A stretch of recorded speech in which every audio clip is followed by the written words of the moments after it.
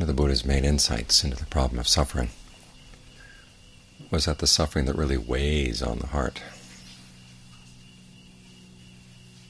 the stress that really gets to us, is the suffering and stress that we create for ourselves. There are the stresses of daily life, the issues involved in simply keeping the body going, making sure that it's clothed, fed, sheltered, that it's got the medicine it needs.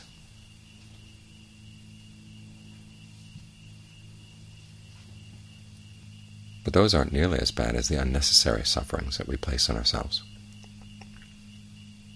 We want happiness, and yet so many times the things we do for the sake of happiness turn around and bite us. As if we were our own worst enemies.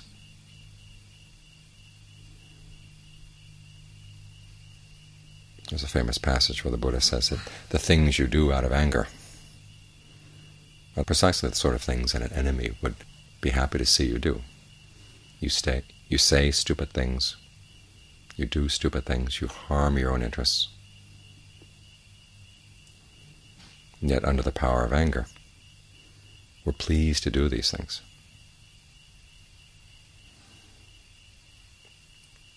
And the same could be said about what we do under the power of lust, under the power of delusion. We get in our own way. We undercut our own true well-being.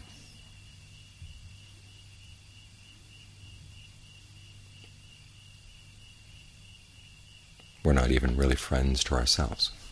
This is one of the reasons why the Buddha placed such a huge emphasis on finding what he called admirable friends. There's that famous passage where a Nanda comes to the Buddha. It says, just half of living the holy life is having good friends. And the Buddha says that's not the case. It's the whole of the holy life. Not that the friends are going to do the work for you, but if you have admirable friends, they give you a good example. You pick up habits from them. There's another passage where he says that you take a piece of grass and you wrap it around some dried, rotting fish. Okay, the grass is going to pick up the bad smell of the fish. If you take that same piece of grass and you wrap it around a piece of fragrant wood, it's going to pick up the fragrance of the wood. In the same way, you pick up characteristics of the people you associate with, the people you regard as your friends. This is an important element in the practice, is finding the right people to associate with, and particularly the people that you open your heart to.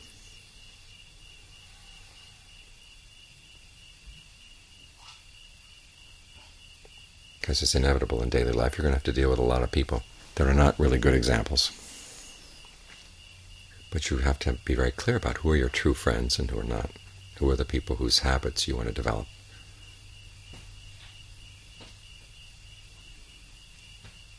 The Buddha recommends people who are generous, people who are wise, people who are virtuous, people who have conviction in the principle of karma, i.e. that your actions really are important, and that the quality of the intention, the goodness of the intention that informs the actions is going to determine the results.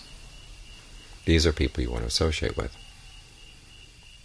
not only because the way they behave is a good example, but also the way they think, the way they look at issues. As the Buddha said, the sign of a wise person is not that the person can sit and talk and say wise things. It's how that person approaches a question, the circumspection, the way he or she will consider an issue, so that you begin to consider the issues from the same light. In other words, asking what are the long-term consequences of an action? What are the long-term consequences of an answer? What are the long-term consequences of your beliefs? Because beliefs are actions as well.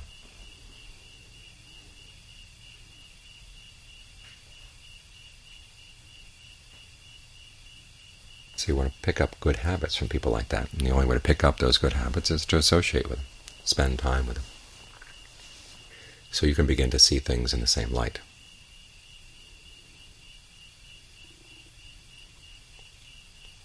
And you notice how they handle difficult issues. They provide good examples. And we see this all over the world. People who come from families where the parents know how to work out differences, not throw things around the house when they get angry, are more likely to be able to work out differences in their own lives as well.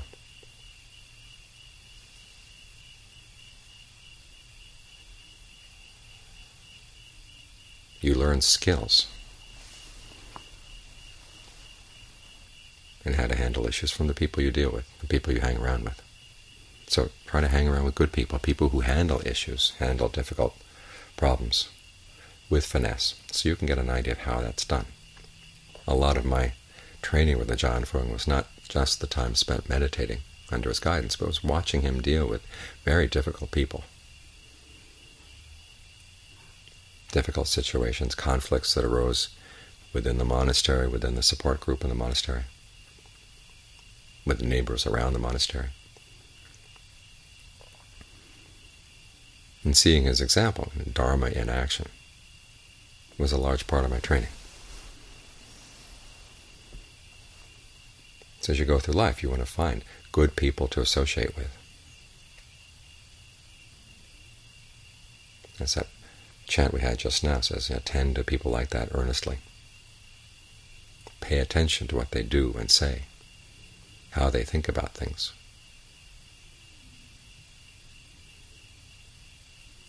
And in some cases you simply pick up their habits through osmosis, and other times you have to consciously think about it.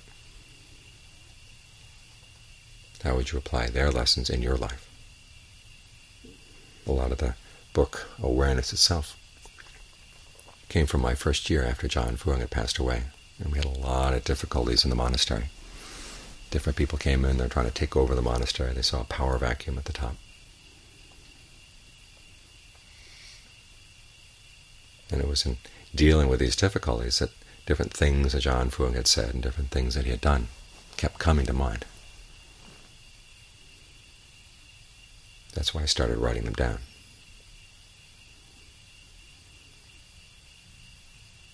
That's one of the ways you know that you found a good friend, is that his or her comments and actions become a good example when you meet with difficulties in your life as well. So you can become your own best friend.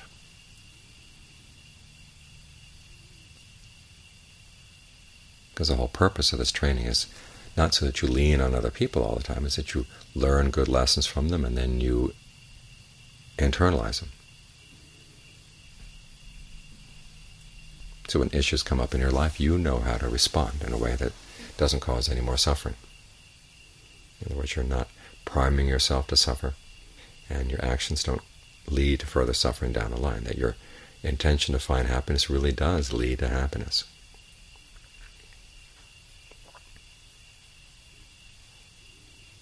This applies to all aspects of the practice. Your dealings with other people and your dealings with yourself, i.e. when you're sitting here with your eyes closed, just focused on the breath. How you handle the different issues that come up in your mind, come up in the body.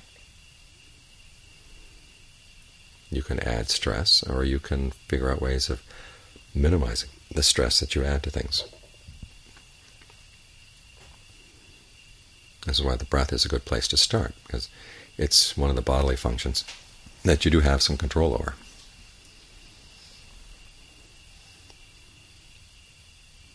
Yet often we just let it go on its own, without taking advantage of the fact that you can breathe in ways that apply knowledge and sensitivity. And you find that you're causing yourself less and less suffering and pain. And the breath then becomes your friend, and you become a friend of the breath. It's a good object lesson in how we cause ourselves a lot of unnecessary suffering and pain through our ignorance, just not paying attention to what's going on right here, right now.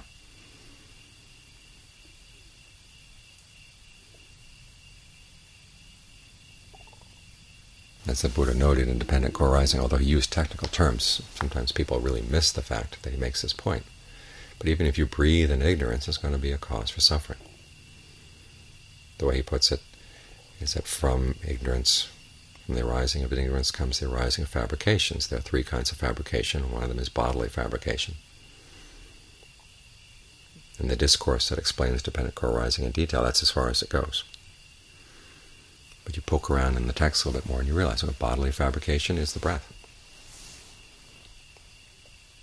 So if you breathe in ignorance, you're causing yourself unnecessary stress. So this is one lesson in how you become more of a friend to yourself. Take something that's free right here, and by applying some attention to it, you realize you can minimize the amount of stress that you experience simply in being in the body, having a human body, experiencing the human body in the present moment.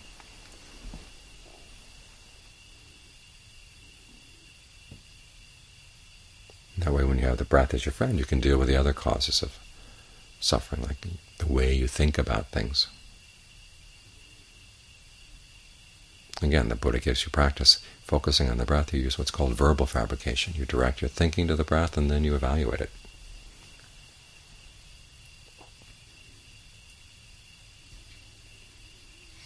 So it gets more and more comfortable, more and more rapturous even. It creates a sense of refreshment simply by being here and being very attentive to the way you breathe. And then you bring in mental fabrication. The perceptions, the labels you use to think about exactly what's happening when you breathe. Think about the breath as the energy flow in the body, rather than just the air coming in and out of the lungs. And realizing the energy flow doesn't have to come in and out the nose, it can come in and out anywhere in the body. In fact, if you're really sensitive, there's an energy exchange that happens right all over your skin. You open up the pores of the skin by allowing all those little muscles to relax. And it's going to change the way you breathe, change the way you experience the body.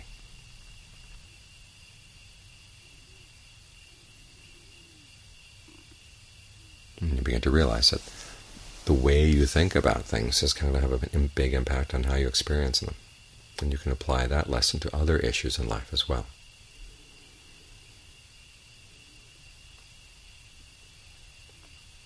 Start questioning your other habits about how you deal with other people, how you think about larger issues in life.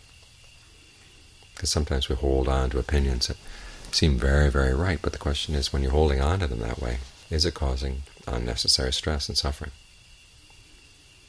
When is the opinion appropriate? When do you put it down? Your ideas about who you are, when are they appropriate to use, and when is it appropriate to put them down? You start paying attention to things in terms of cause and effect. When you look at every aspect of your life in that way, you find you can really minimize the amount of suffering you're causing. Because as soon as you see a cause that leads to stress, you just drop it.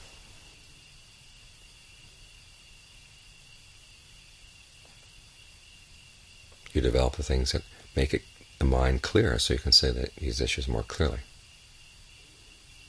So not everything is dropping. There's a combination of letting go and developing, but it's learning to see very clearly which qualities of mind should be encouraged and which thoughts, which ideas, which beliefs should be put aside.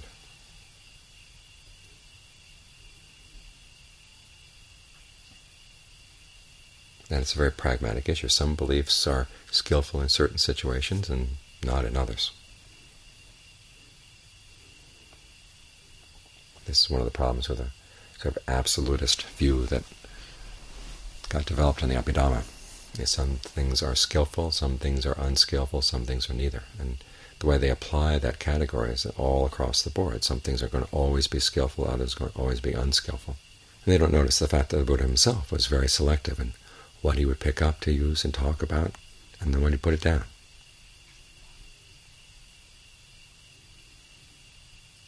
Ideas, like everything else, have their time and place.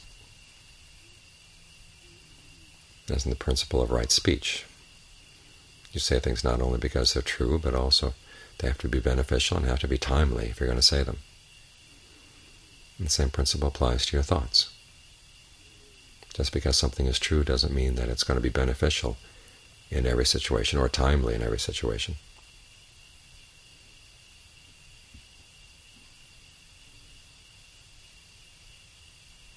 So you learn to look at your thoughts and your words and your deeds from this perspective. When is it appropriate to hold on to them? When is it appropriate to put them aside? In this way, your opinions don't turn into your enemies. Your habits don't turn into your enemies. They actually become part of the path.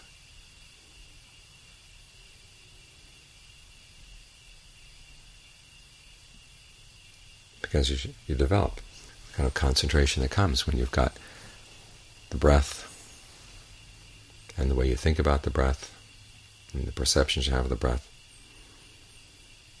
all informed by knowledge, puts the mind in a really good position to dig deeper inside.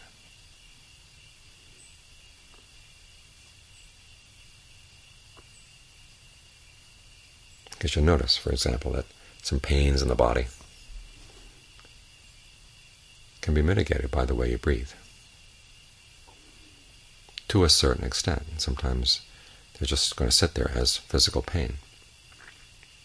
And then you realize, okay, the problem there is not so much how you breathe around the pain, but how you think about the pain, what perceptions you have of the pain. And that puts you in a position where you can dig deeper, because you see more and more precisely exactly what the problem is. If the way you breathe is painful, that's going to get in the way.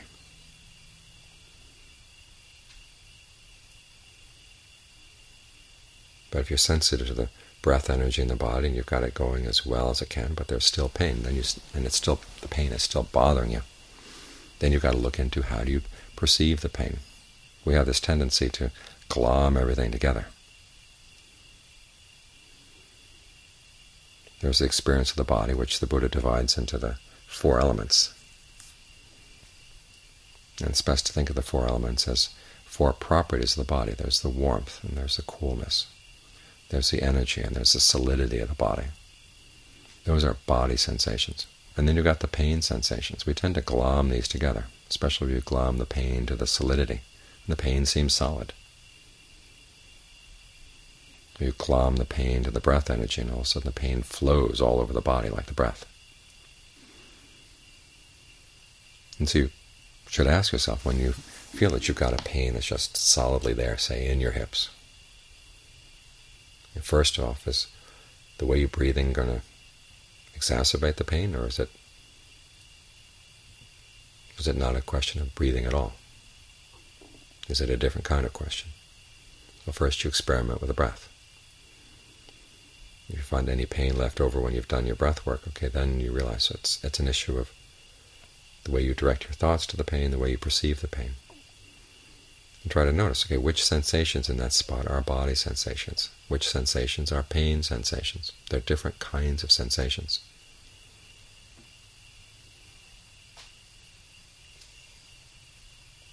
And as soon as you can separate them out, you begin to see that the pain is not nearly as solid as you thought it was. It flits around. And if you ask yourself, where is the pain strongest? You begin to realize that you can catch the mind in action, because the mind has been perceiving the pain, it's been placing a label on it that makes the issue worse. So if you can catch the particular perception that heightens the pain and then drop that perception, you learn some really important things about the mind, how the mind does create suffering for itself, simply through the way it fabricates the mind, through its perceptions and feelings, or its directed thoughts, the way it evaluates things. And this way you learn to be your own best friend. You learn to make the breath into your friend. You've learned to make all the other processes of the mind into your friend, because they can put you in a position where you can see the subtle levels of your own lack of skill.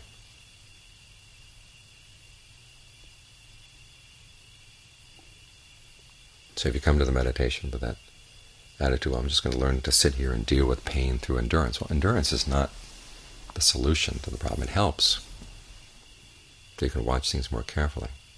But one of the important lessons of endurance is that you try to minimize the amount of stress you're causing to yourself in a difficult situation, so you can bear with the situation more easily and also see it more clearly. Think about the Buddha, all those years of self-torment, thinking that if he could only get his mind totally impervious to pleasure and pain, then he'd gain awakening. Well, it didn't work. He had to use concentration. He had to use all the elements of the path as his friends. So he could dig deeper into the issue of why is suffering such a problem? Where does it come from? And it's helpful to build up endurance, but it's even more helpful to be very precise about exactly what you're doing that's causing suffering that you don't have to do. And you see that more clearly as you sort out the various ways you fabricate your experience of the present moment. So in dealing with the breath, we're learning precisely that, how the different sorts of fabrication create your experience of what's happening right here, right now. And as you bring more and more knowledge, more and more awareness to what you're doing, you can cut through this problem of the unnecessary suffering you're causing yourself. When that problem is dealt with, then there's no more suffering in the mind, even though there may be pains in the body, difficult people to deal with, as there were before. The mind's relationship to these things has changed. And when you're not piling unnecessary suffering on yourself, there's no suffering in the mind.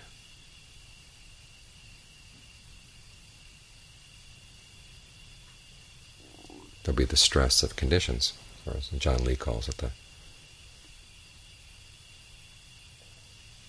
the stress of the elements. But there's not the stress of defilement. There's not the stress of ignorance.